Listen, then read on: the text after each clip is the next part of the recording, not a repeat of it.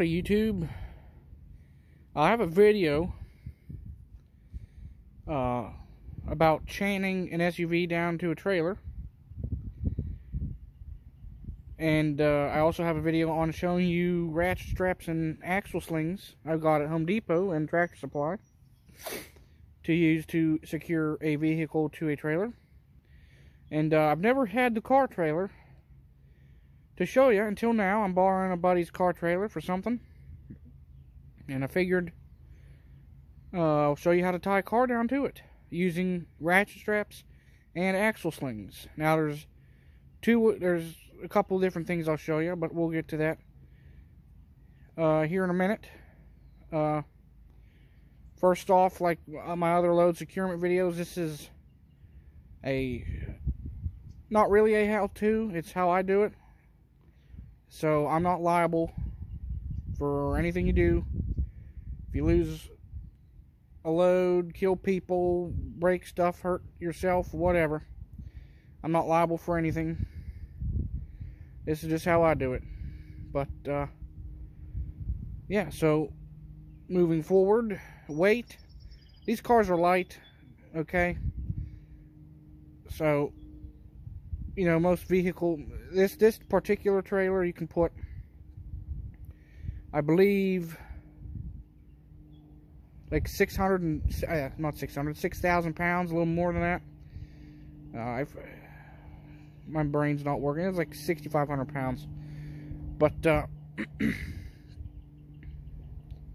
yeah, so this Blazer, if I remember correctly, weighs about 4,000 pounds. We need 2,000 pounds of load securement.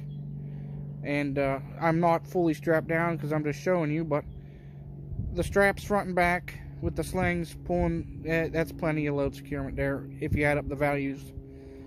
So remember, this is trailer to object, so those are cut in half.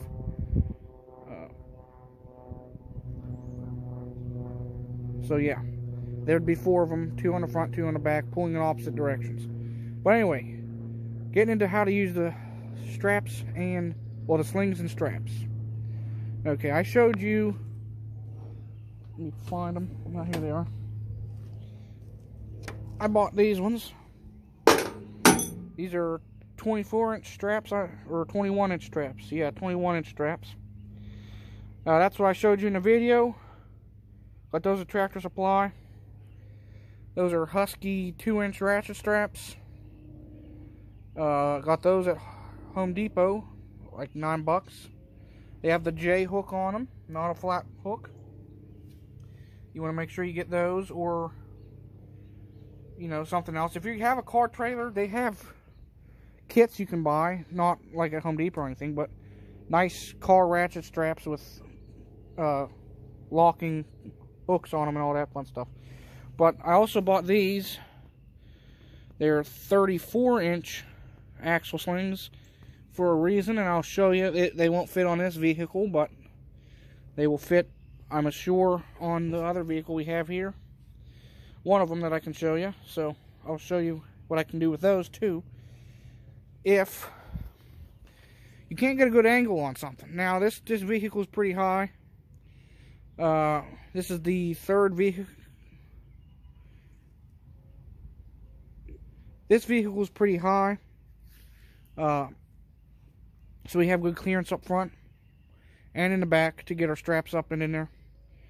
But yeah, so on the front you got your 2-inch strap tied in at the D-ring, going up to your vehicle, and the axle sling goes around the control arm, as you can see right there. Probably getting covered in grease, but whatever.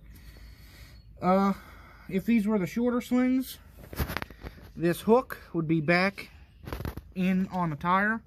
You want to make sure that if it is, that the hook is pointing away from the tire so it doesn't gouge the tire. You also want to make sure that it's not angled in a direction as to where these can slip off of the hook. But on your vehicles, usually a good option is independent front suspension.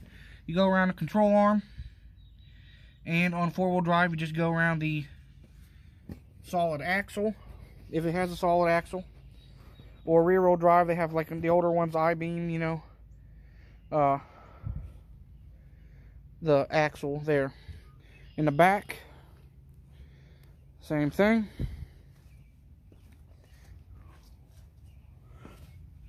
D-ring, 2-inch strap up to the sling. This one was a little bit of a challenge to get hooked up because of the shock and the sway arm and sway bar and the brake lines. You want to make sure not to crush your brake lines, or else you'll be in a very bad mood. So I got those ones. It's in there pretty good, nice and secure, up and around the axle. You can do it on the control arms as well. If it has independent rear suspension, there's some instances where I did not like that. I've hauled a few vehicles like that where they would not. I didn't like how flimsy the control arms looked, and I didn't want to be pulling on them. And of course, you got your trailer hitch. If you wanted to go around that, just make sure it's bolted solidly to the frame. So, that is how you use axle slings to tie down to your axles or control arms or whatever on a vehicle to tie it down to your trailer. Now, I have one other thing I'm going to show you with the bigger sling here in a second. Okay, this is your option for low clearance vehicles. As you can see, the front of my Nissan Altima, there's not enough angled on the dangle to get something in there, more than likely without hitting the front valance.